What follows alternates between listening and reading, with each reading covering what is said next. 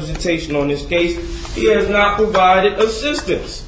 If he was representation for this case, the assistance is ineffective. Well, my understanding is that Judge Smith has required Mr. Kiesler to represent you. Objection. I've addressed this matter with Judge Smith. Judge Smith does not have jurisdiction and could not prove jurisdiction. Therefore, Judge Smith does not have the authority to make any decisions for me. And neither do you. And neither does Mr. Kiesler, and neither does the Office of Public Defense. For the record.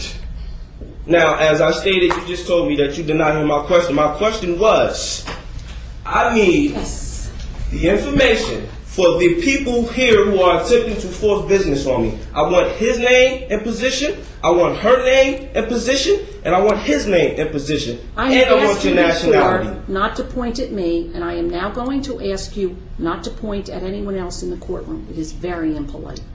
No problem, ma'am. Now I'm asking you to answer my question. You know my name. That is all you need to know. I don't know your name, ma'am. Judge Laban. That is my name. Your nationality? You have no need to know my nationality. Yes, I do. You are attempting to force business upon me. I need to know your nationality. For the record. And your status. For the record. And anybody else that's working with you. Your questions are unintelligible to me. They're unintelligible? Do you not understand what nationality means, ma'am? Do I need to pull out the dictionary? Which dictionary are you comfortable with using, ma'am? For the record.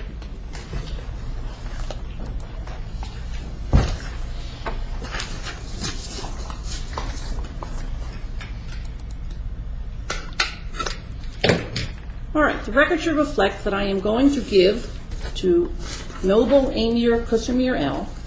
I'm sorry, Noble Amir KCL, a copy of Indictment 08-07-0727 and Indictment 08-04-0441.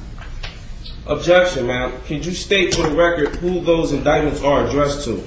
Well, stating who you were giving to. Objection. Wait, no. Hand that back to her because she needs to repeat. She needs to state for the record. I am handing the papers to Noble Amir KCL.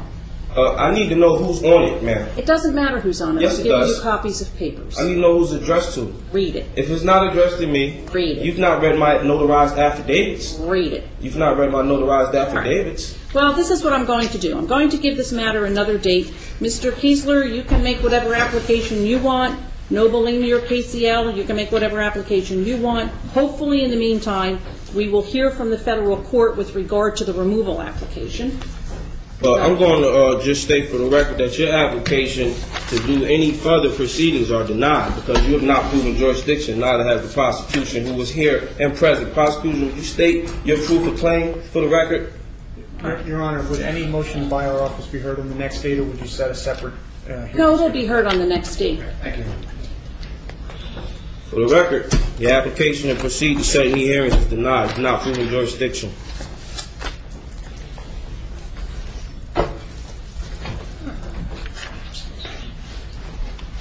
April 6th. Denied. Thank you, Your Honor. May I be excused, Judge? This is the only notice that I will give Noble Amir KCL at the April 6th date.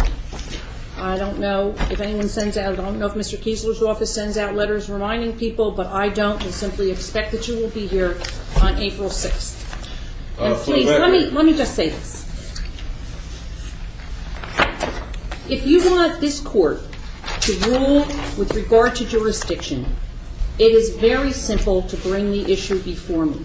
All you need to do is file the appropriate application, a notice of motion.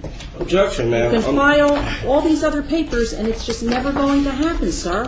Objection, ma'am. That's not my problem that you're not upholding the law, ma'am. That's not my problem. That's your problem, ma'am. Because whether you people understand or not, you've all fired yourselves. So there is no room to set another hearing because you failed to prove jurisdiction in every hearing that we've had. Judge Smith has failed to prove jurisdiction. You failed to prove jurisdiction. Prosecutor Luciano's failed to prove jurisdiction. You people fired yourselves. I'm letting you know that right now you violated your constitutional oath and protected by the Treaty of Peace and Friendship via 1787. May I be excused, Judge? Yes, Mr. Kiesler, thank you. Is this matter dissolved? No, it's not dissolved.